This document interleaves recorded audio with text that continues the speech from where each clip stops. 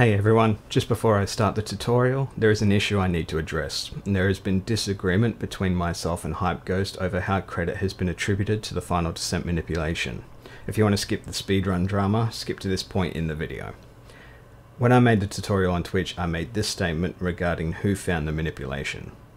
I'm kind of just like the person that's really just making the video at the end of all the work. I haven't done any of the work for this. Most of the work has been done by psxfin, who's dug around the code and figured out its manipulation, and HypeGhost has done a bit of work into the setup, to my understanding.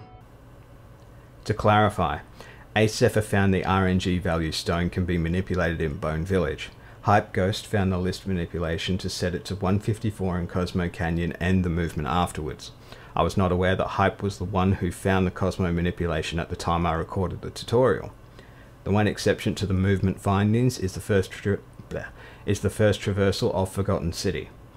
Hype did a method where he intentionally bonked on a wall to slow his movement down to enter on the correct list value, whereas when I researched this I found it easy to stop at the base of the stairs. Hype contests that I am attempting to claim credit for this. I'm not. It is a rather simple solution to ensure the manipulation is accurate and is quite easily thought of, and I never made the claim that I was the first to think of this, and that trying to make a claim for something as trivial as stop here is even necessary. In my opinion, Ace deserves a decent amount of credit for the manipulation existing, as it is not possible to ensure a zero encounter final descent without it. Hype also deserves credit, and he did find the Cosmo 154 list method. However, manipulating list itself is not covering new ground as it has been done before, particularly with the old final descent strategy. It was just limited in its ability because stone was not known until the Hojo fight. If you disagree with my assessment, that's fine. Feel free to do so.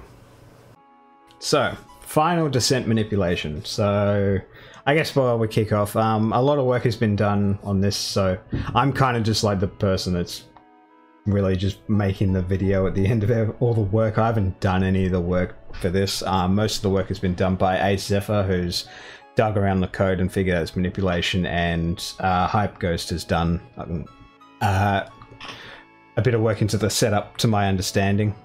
But essentially, in order to get zero encounters on the final descent, there was an old manipulation where you looked up what your RNG was before Hojo, but that didn't guarantee that you got zero encounters. It kind of gave you a situation where this is like roughly where you are. However, there is a better method to do this now, and it involves starting out in Bone Village. Now, there are two RNG values that you need to manipulate in order to get final descent manipulation to work. First is called list, and the second is called stone. These names are basically completely irrelevant to you.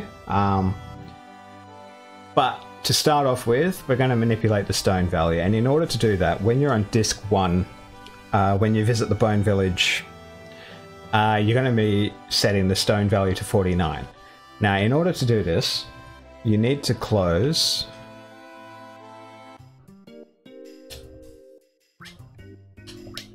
so this last text box you need to close on a specific in-game time value, and the in-game time values that actually work, the actual time values are, you need to have a second value of either 3, 19, 35 or 51 when you close this text box. However, because you can't actually check your in-game time, you need to do a setup in order to establish this. So you actually want to, when you're in this section, you need to do a menu after leaving Gongaga, because you need to put Sid in your party and move some stuff around. Now, I do my own route, so this menu might look a bit different to yours, but essentially... Alright, so usually it's PHS Sid into the menu, put Sid in the back row, go into Cloud's materia, and usually something along the lines of put restore back on, and give Cloud both the enemy skills. At least that's my menu. So when you finish this menu, do the menu immediately outside of the outside of Bone Village, like right up against it, and then close the menu on either the value 12 seconds, 28, 44, or 56. And this should set your stone value to 49. So we'll take the 44 second.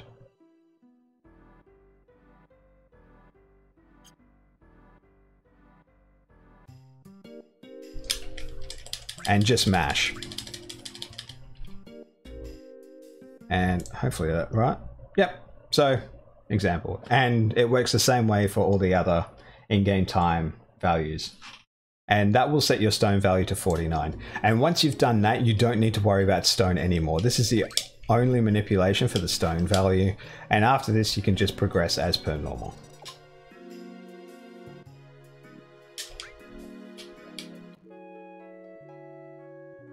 Etc, etc. Okay.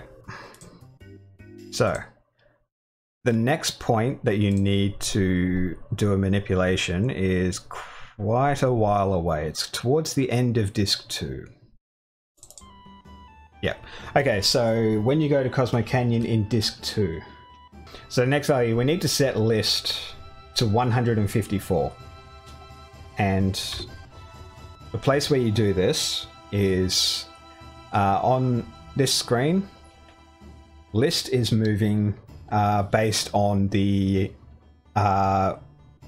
rooster that shows the wind direction that's moving around right above where cloud is. That's moving back and forth based on the list value. Now, in order to get the value 154, you're going to need to count how many times the satellite dish is rotating whilst the rooster is not moving. And I'll show some visual aids in YouTube, so this will take a little while to come out on YouTube, but yeah. You need to count 3 full rotations when the wind dial has stopped moving. When you're on 3 rotations, you can run inside, and you'll be on list value 154. But it's while the dial is not moving, because you will see the dial move before that. Like I'll show you on this example. I think this example is actually a tricky one. So stop moving. 1 rotation. It started moving again, so we have to go. So we're back on 1 rotation, and it started moving again. 1 rotation. 2 rotations. And it started moving again. 1 rotation, 2 rotations, 3 rotations. Run inside. And that will put you on value 154.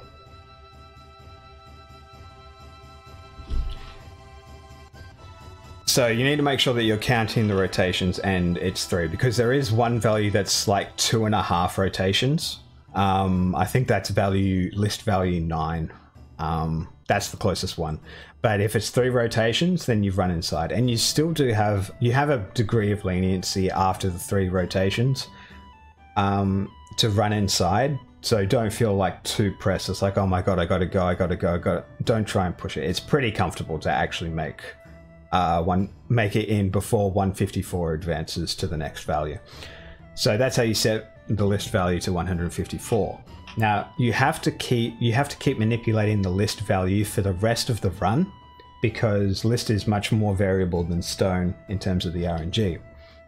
The next point in the run where list can change, there we go, is City of the Ancients. The first 2 screens, so this screen and the screen before it, list doesn't affect it, but this screen that we're on now does, and it advances quite fast. So this is the most complicated part of this setup, and the way that you do the movement is quite tricky to get to the center on a consistent value, and you must get this list value on 1. So when you reach the center, the list value must equal 1. If it doesn't equal 1, the whole thing breaks down. It doesn't fucking work. And it's possible to actually go too fast. I'll show you for an example. So let's just say I go full pelt.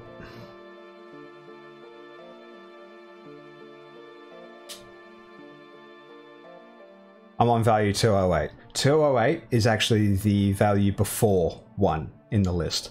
And if I did this in a run, this wouldn't work at all. So there is a movement setup that you have to do. You may have seen Hype Ghost's version. He does like a bonk at the start. I actually prefer a different method. I'll show you mine instead. So instead of doing that, I stop at the base of the stairs on the next screen. So instead of this, hold run right at the start and just keep holding right, down right, to right, and get to the base of the stairs and stop. Close the text box as soon as possible, up left, and you should be on value 1.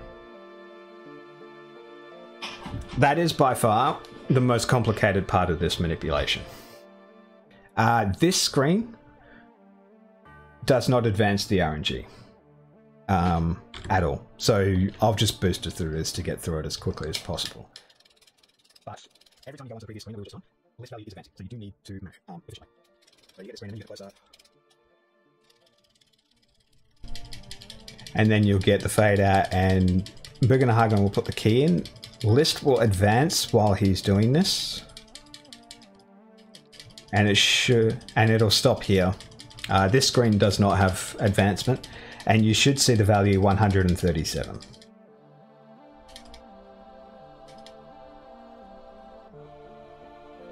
And this FMV doesn't affect it at all, but immediately after the FMV, it does. So we'll force file it a little bit, but not too much. So the next screen loads, there's one text box, but there's also a camera transition, so you don't have to worry too much about your mashing speed.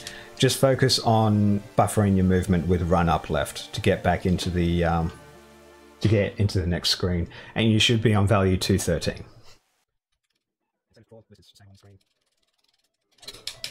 Okay. F8. We'll make a new save. And now, on the way back, you can just run full, just focus on efficient movement to get through the screen. It's not super tight. You will either end up on list value 10 or 59, and it doesn't matter either way. 10 is the best case scenario if you have like perfect movement. 59 is the next case, and like it literally makes no difference as to whether or not you get 10 or 59. It doesn't affect RNG in any way later on. So just hold left and you're going to get a cutscene where you get the phone call from Kate Sith for no slots. Mash through this dialogue.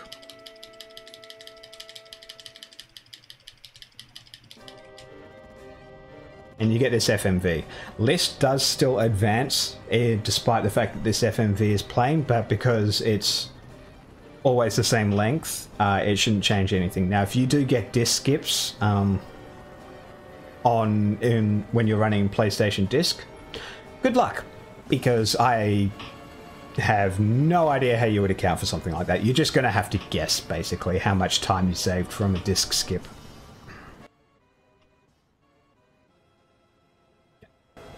So the next scene is in the Shinra headquarters. List is stable for this section, and you should see a value of 43.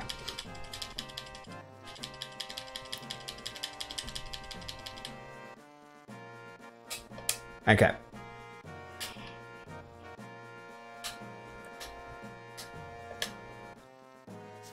So when Scarlet does her little arm swish and says the sister ray, this is the last text box for the Is Heidegger a chicken? What a fucking weirdo. So when you see this text box, you can buffer your upright, run upright input. So run upright to right, left, up left, left, down left, left, up left a little bit, and that was 59. So if you get like really clean movement towards the end, you might see the value of 10 instead. That's fine. It doesn't make any difference whatsoever. And that's the City of the Ancients manipulation. The next point in the run where List can advance is immediately before Hojo. The Hojo fight, which I'll go into. So, Hojo. Alright. I do believe I need to... So here you would normally do a menu, of course. Typically something along the lines of just a heal up. And putting your battle speed back to full, which is irrelevant. Oh, this save state. So we were on 59 lists and stone 49. So this save file didn't have the manipulation in it. So we'll change that so that it does.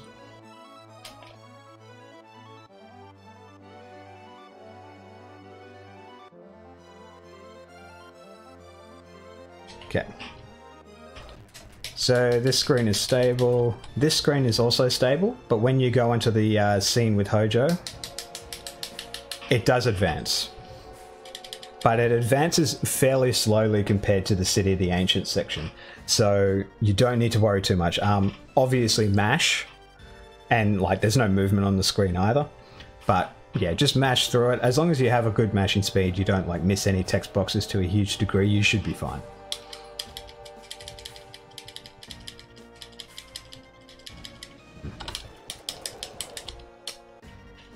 So I don't give a damn about the details. This is the last text box. Run right to do the skip. And literally just mash through this. It's not tight.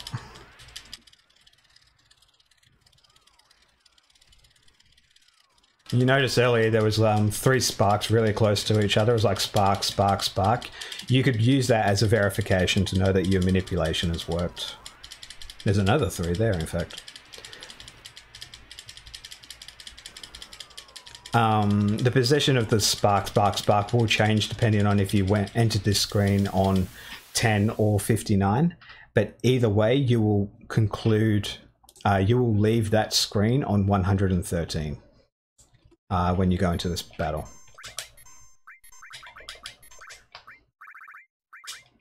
So, win this battle. I'll go through this battle just to show that it is one complete playthrough.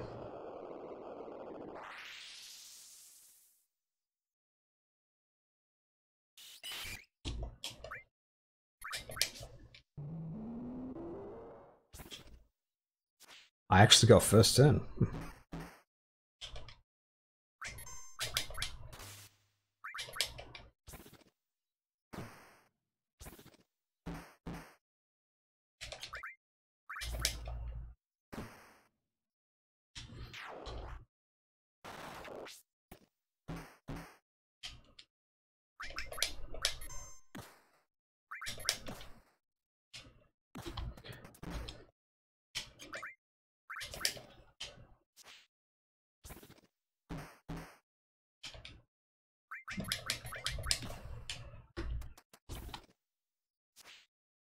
I think she's dead.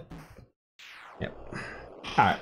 So you might be concerned about having to mash afterwards, but the list value actually doesn't advance after the fight with Hojo, only before. And you may see a spark at the end. That's normal. That's just the last spark running in the game's code.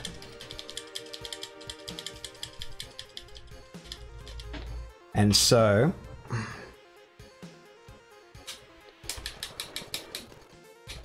and that's the last part where list advances on disc 2. So the last section is disc 3. Okay, so disc 3. Now, let's just go back to the values that we're supposed to be on because I don't have the manipulation set up on these save states. But we were on 113, still in 49. So when you enter disk 3, list advances on quite a few screens in the northern crater. Northern cave, rather. So the first screen doesn't. But you're normally doing menu, crank up, cloud and SID. The first screen is safe. The second screen is safe. The third screen is safe. But when you actually get inside is when you need to start paying attention. So this screen is fine. This is the third screen. But the next screen, list does start advancing. So at that point, you need to ensure that you have good movement throughout, so that list doesn't advance too far.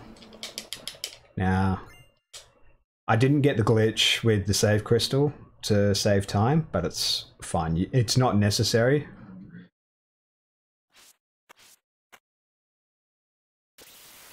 To reach that. Also, my step route in these save files is really crap, but your step count will not, for no slots at least, step route doesn't affect this manipulation. Just remember which direction you need to run in at the conclusion of each fight.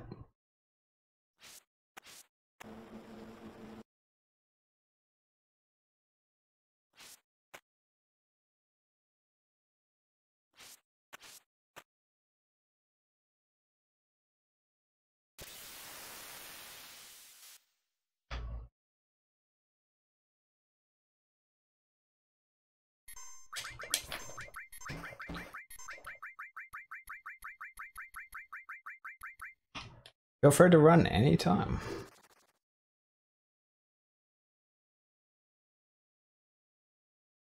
Okay, so that first screen list is advancing, but the next two screens, actually, I think it might be, it's quite a few screens. I can't remember exactly how many, but this screen is safe. I take 2 steps here for step count.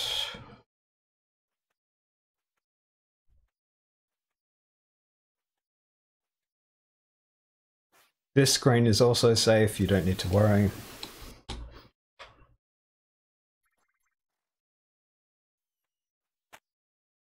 Two steps for the step count.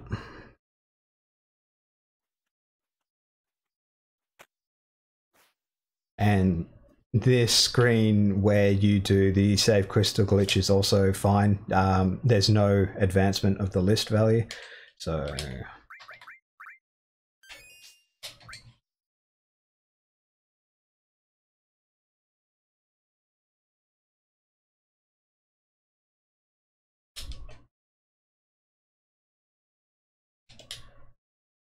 for no slots, it's left, right, right, right, right, left. And before I enter left, the next screen does have list advancement, so make sure you put through your party, your dialogue options quickly. It's one dialogue, it's one text box, second option, one text box, run down, and then down right. So left, run left, one text box, down, second option, one dialogue box, down right. It's down to down right into right. You want to get into the top corner of that doorway. That last screen is fine. This screen does have advancement. This one here.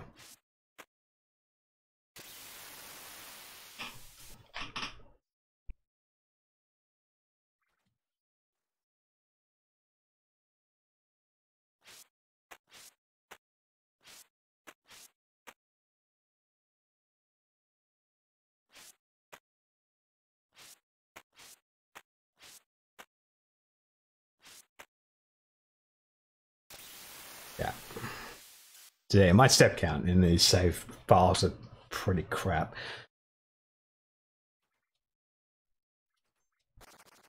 But it doesn't really matter anyway with random encounters. Random encounters don't affect list in any way, other than where you get them. So you do need to be paying attention as to what direction you need to be holding. But that's the last screen where list advances, although there is one more section where list does advance. It's not on this screen, but it's right before you start. So I actually didn't need to do that, but okay. You don't actually need to heal if you're doing this manipulation and you know you're actually getting the manipulation. But anyway, there is one more section where list advances. And when you're on this screen, list doesn't advance to start off with. I'll just make a quick save state here. But after you hear the monster like growl, list starts advancing again. So you do need to make sure that you're mashing appropriately in that section. But that's it, it doesn't advance very fast.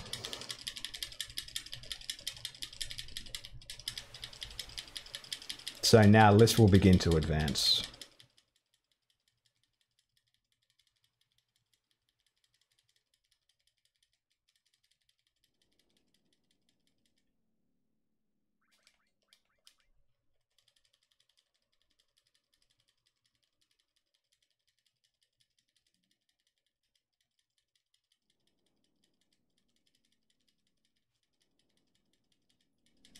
Okay, so we entered on value 150. And if I just double check the table in Hype's video, but it was on this one. So we entered on value 150. And it was hardly perfect movement by any stretch of the imagination, but we are in the range. So there is a 1, 2, 3, 4, 5, 6, 7, 8, 9, 10, 11, 12, 13, 14. There's a 14 value window where you will get of different list values where you'll get 0 encounters. 150 is the 10th value. So it's quite, you could quite conceivably get better list values than that because I missed the save crystal glitch. And you still have a bit of room of safety for, you've got another 4 values after this where you can still get 0 encounters. It's 199, 248, 41, and 90. You will also get 0 encounters on the way down after this value that I've got in this video. So all of the values that you can see where you get 0 encounters are used in this manipulation. 221, although I don't even think you could get it that fast, but in the realm of possibility you could see 14, 63, 112, 161, 210, 3, 52, 101, 150, 199, 248, 41, and 90. All of those list values will produce 0 encounter final descents. And just as verification so that you can see, or I'll look like an absolutely massive tool and I have no idea what I did wrong.